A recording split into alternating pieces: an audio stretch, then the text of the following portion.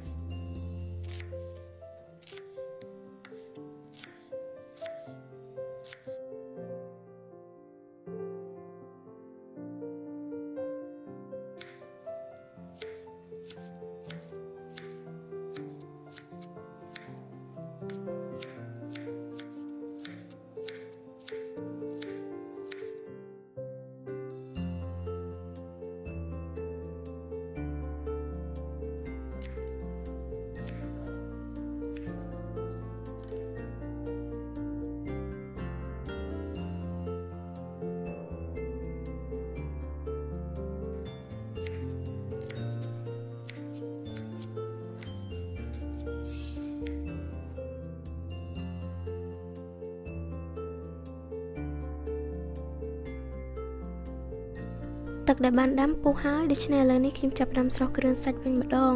ចំពោះគ្រឿងសាច់មានសាច់ហើយនិងប្រហិតប៉ុន្តែខ្ញុំស្រុះសាច់ជ្រូកមុនគេពីព្រោះសាច់ជ្រូកវាក្រឆ្អិនជាងគេបន្ទាប់ពីស្រុះសាច់ជ្រូកហើយទើបខ្ញុំដាក់ប្រហិតមឹកហើយនិងបង្គាចូល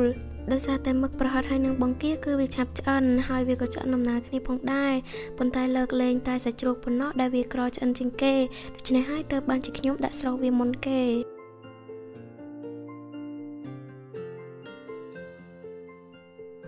ក្រោយពីស្រុះគ្រឿងសាច់រួចអស់ហើយជំហានបន្ទាប់ខ្ញុំចាប់ផ្ដើមមកលាយគ្រឿងដើម្បីធ្វើញ៉ាំវិញម្ដងដោយដំបូងខ្ញុំដាក់ម្សៅស៊ុបម្ទេសបុកម៉ត់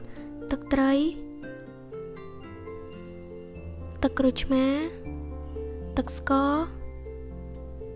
បន្ទាប់មកកូរវាបន្តិចបន្ទាប់មកទៀតដាក់ខ្ទឹមក្រហមដែលបានហាន់រួចបន្តមកទៀតបងប្អូនត្រូវដាក់គ្រឿងសាច់ដែលបងប្អូនបានស្រុះទុករួចហើយចូលទៅជាមួយនឹងគ្រឿងដែលយើងបានលាយហើយបន្ទាប់មកទៀតច្របល់ចូលគ្នាឲ្យសព្វ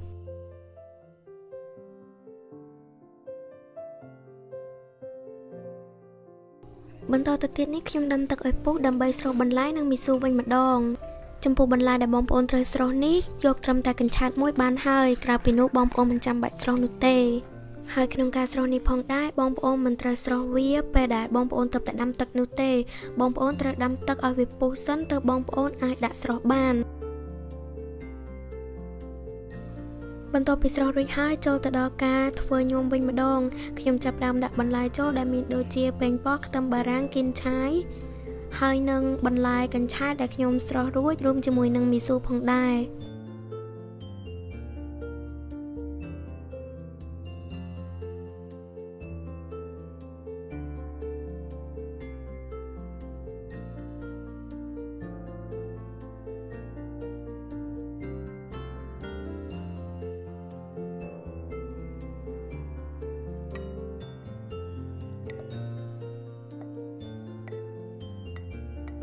ញ៉ាំមីស៊ូរបស់ខ្ញុំថ្ងៃនេះធ្វើរួចរាល់ហើយ